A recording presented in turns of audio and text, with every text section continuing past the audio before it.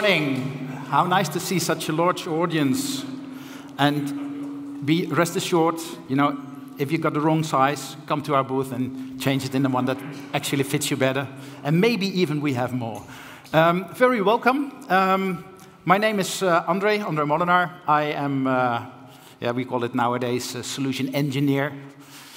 Basically, I'm building data platforms ever since I started IT, which is 1995. I'm old, as you can imagine. And I transferred from wearing a suit into wearing hoodies. So everybody, grows up eventually. And I'm going to take you an introduction into what Snowflake is targeted towards application builders, data platform owners, etc. So first of all, what is Snowflake? Snowflake was familiar as a kind of a data warehouse in the cloud. I'll get back to more details why that's actually a good thing. But we see ourselves wider. We see ourselves in a broader context. First and foremost, I want you to remember from this session, Snowflake is easy. As I told you, I'm building data platforms for more than 30 years. And it has never been easier as it currently is. So that is really, really a good thing. But Snowflake, we see ourselves a little bit wider as just a service that prevents as a data platform in the cloud. Because it is not only the platform itself, it's the combination of the platform with the content that is on that platform. And historically, content was always privately owned because it was sitting in your own data center. It was sitting in your own controlled area. But now that we are running the cloud, it is not necessarily only for you, but you can share it within large organizations, but maybe also outside of your organization, be it with your stakeholders, with your customers. Maybe with the rest of the world, if you want to publish some open data. It is all in there, and everything that's sitting in the data platform is as easy accessible, as easy consumable as your private data. So that's that combination of the platform on top, and then the data that is in there. Data presented as a table for your query tool, but potentially a table with logic. Then we call it an application. And that all can be part of that Snowflake data cloud world. Now let's dive into that platform itself. Why is it so easy to use? Why is it so simple to use? And that is, it is a platform, it is a service that is built for the cloud. So not only running on the cloud, it was built for the cloud. Most data services that we find in there were actually on-premise technologies that already existed and then deployed to the cloud. What Snowflake did when it was started nearly 11 years ago, it was, okay, the cloud is there. There's great benefit, because if I need resources in terms of compute or storage, it is there. I don't need to acquire them, so I can just take them. It's also the pricing of the cloud, where you pay as you go. You don't need huge upfront investments. Now, those are typical the things that the designers of Snowflake wanted to introduce in the platform. It is something that was built for it, benefiting from that architecture that's available there. So it starts in the bottom. Of course, it's a data platform. We have data, right? Data is sitting in an object store typically. Why? Well, the object store is the most affordable storage you'll find in there on AWS, where I worked for a couple of years. We talked about the 11 nines, 99% availability and assurance that it is there. If you store data there, really you are assured that the data is going to be there anytime you need it. It's also very affordable. There are different levels of storage, the object store by far being the cheapest, which is always a good thing, right? On top of that storage, we position the compute. Because you put your data there, you probably want to do something with your data. At least you want to see it, you want to group it, you want to count it, you want to work with it. Now, if you want to work with it, you need compute, you need CPUs. And that's what's sitting in that middle layer. That is the elastic part of the Snowflake service. And the good thing about that elastic part is that if you don't need it, nothing is running. If you are a single user, you can start up a very small, tiny grid that works for you personally. If you are a large community, you can spin up a larger one, and it can grow. And it grows different than as you are expecting maybe as a basic cloud service, because this one spins up instantly. Always in less than a second, you have it. And if you don't need it, you give it back, and Snowflake will charge you for the number of seconds that you're using the platform. So that is really easy consumable, because you experience Snowflake as if it's always there. And that is the top layer of the platform. That's where we have what we call the cloud service layer. You can always connect to your data platform. You can always log in. It's always going to be there. That's not going to cost you a thing. It's going to cost you a thing as soon as you start doing something with the platform. So that's what this architecture makes really unique, makes easy to consume. It is a service, it's a managed service, which means you don't need to install, you don't need to update, you don't need to patch. That's all part of the service. So, how does it look then? We see this nice Snowflake with the data sitting in the middle. That's the object store. And there's one here, but in reality, and that's because the cloud works like that, the object store replicates itself across the different availability zones of the cloud region that you're running. At least 3 copies of your data are present. If one availability zone goes down, there are still 2 copies there. That's part of the guaranteed service that your data is going to be there. It's distributed over the region. Snowflake will distribute itself again over the different availability zones of the region. Nothing you need to do about it. We take care of that. Data in there is encrypted. We manage that. We make sure that the keys are stored in the service. We will rotate the keys. All things that you don't need to worry about yourself because we are benefiting from that cloud service. So when the data is there, we want to do something with it. So we need compute. All those computes are elastic. They are small clusters or larger clusters. And you can have as many clusters as you want around the data that you're working with. Those have a t-shirt size, hence that's why we are throwing out t-shirts, the smallest being in excess, and then from small to medium to large to extra large to XX large up till 6X large. And between each and every step, we double the amount of resources that you work with. And on those compute, you can deploy different tasks, right?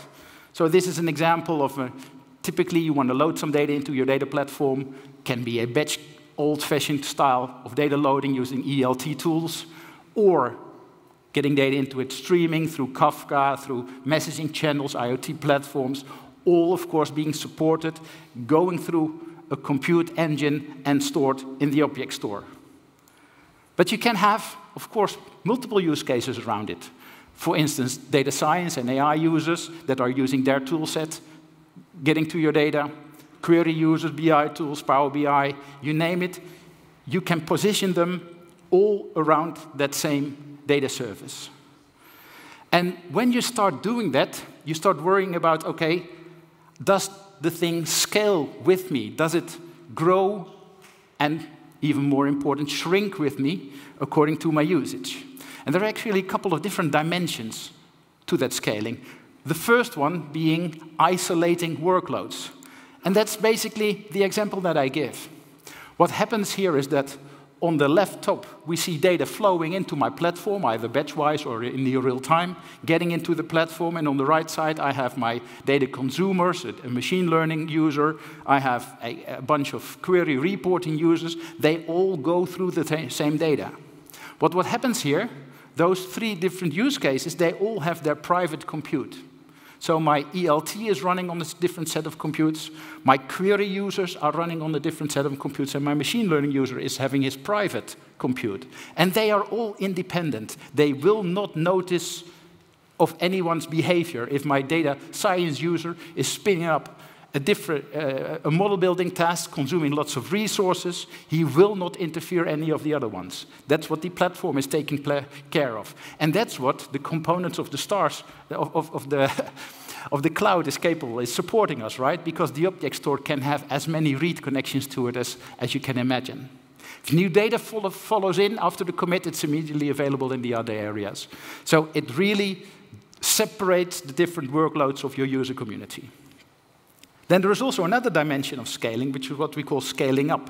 And that is that, for instance, that machine learning user that is having his private clusters and start training difficult models. So what he wants actually is when he wants to start up his model, he needs more resource. What he can do in his session, and now take a close look at the data science, who is moving his S with a single statement instantly, in less than a second, up to 4 times more resources allocated to his environment. And then he starts his training job. And these things are then supported, where, for instance, if you want to load 1 billion records, it's going to take, what is it, nearly 14 minutes on the smallest, and half of the time of the biggest. And typically what you see if you start growing your compute cluster, that there is linear scalability up to a certain point. In this case, sort of the scalability stops being useful when it gets to the L, which is 8 times faster.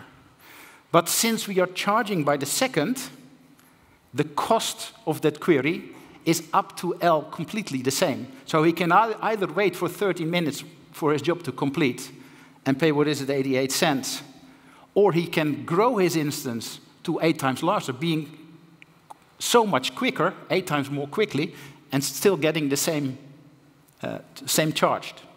So that is what's possible. And the platform allows you to scale, to elastically grow and shrink in less than a second as part of your workloads. The third dimension of scalability is what we call scaling out, which means you have a bunch of query users on the top right, and typically what you see, your Power BI users, they come and go. They start on Monday morning, you need a lot, but during lunch, everybody's going. So basically, in order to support lots of concurrent connections, you don't necessarily want a larger instance, but you want more instances. So that's what we can do. Elastically, let the system grow with the number of connections, and typically, depending on the complexity of your query, you can host up to 20 users on the smallest grid. And if 21 appears, start up a second one, start a third one. And if there is a specific idle time detecting, automatically shrink it down.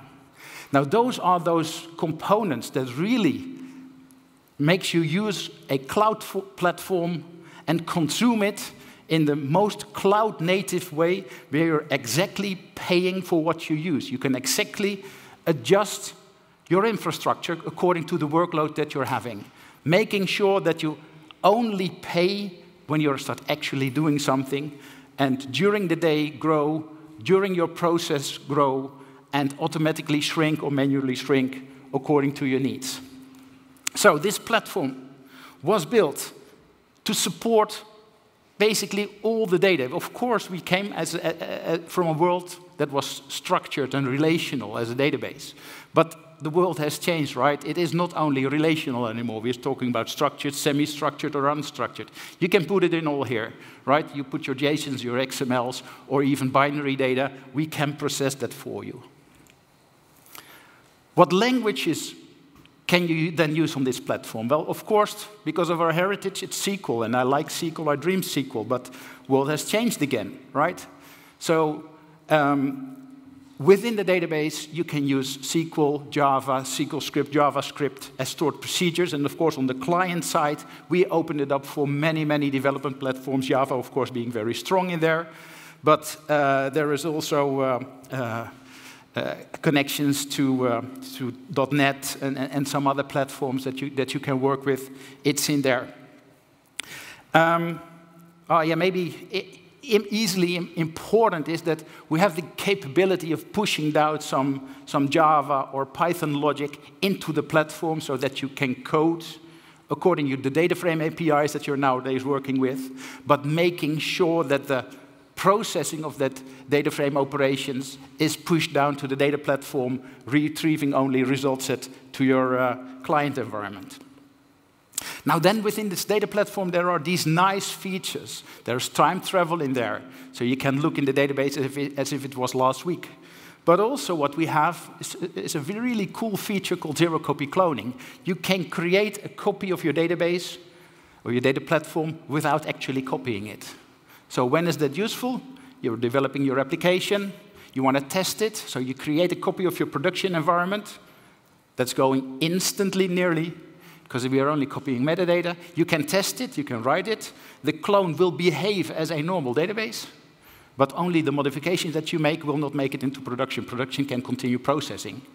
The clone is present at a completely different compute grid. So again, totally independent, makes it really easy to replicate environments. Same for data science. Data science, if you want to train models, you want to train your model on a data set that is fixed. Because if you test a new model, you want to make sure that the better results you're gaining are not being influenced by changed data, but are actually influenced by better parameters or better training models that you're building. Again, cloning functionality comes in really, really handy there. It's supported by the Snowflake platform. It doesn't take time, and it doesn't cost any additional storage. Very, really cool feature. Now, the last one, that is an extension that we built on our platform. It's called Snowpark, and that allows me to code using the data frame API that we'll find nowadays in Python, but also in some other languages, or PySpark for that matter. You code your data frame API as if you're running inside the environment, inside your own client, but the data operations will be pushed down into the Snowflake platform, and when it's in the Snowflake platform, it can benefit from that grid architecture that allows you to grow and shrink dependent on the amount of data that you're processing. So this is how that's working. We have that client where you have your Python or your Java environment. You code your data frame, and it pushes down. Now, it's, of course, a conference that comes from the Java community, but we see nowadays Python picking up really, really, really fast, so there's a lot of things going on there. So we've enriched that Snowpark also towards the Python environment. The Python community is vibrant. There's a lot of development and new features coming in. But we opened up our platform in a way that we think you should be able to consume it as an organization when you start worrying about governance and security. So we introduced Python in our platform, but in order to make it robust and secure, we created a specific Anaconda channel, and that Anaconda is managing the library that we allow in our platform. Making sure that, first and foremost, the libraries can work together, that you don't run into library conflicts, as you most cases, or I personally many times run into. Secondly, these are all tested libraries, and they got through some security controls. So that's what this all brings together. The joy of Python, the capabilities of Python, the data frame API coding of Python, but then pushed down to the platform in a controlled fashion to let this platform run as fast as possible for you, and to get the easiest way and get access to all those functionalities in your platform.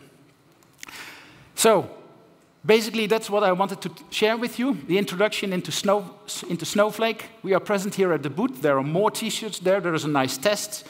What I can also recommend is attend our session. I think it's at 12 o'clock, where you will be able to see the product, but we have it available in our booth as well. And finally, we got more T-shirts, and there is a nice quiz for you to get these nice snowwears. If you want to get started with the product, scan this QR code. Snowflake is so easy. You can start it for free. You'll be up and going in 10 minutes, I think, and you can try these things all out. Thank you so much for your attention, and enjoy your show.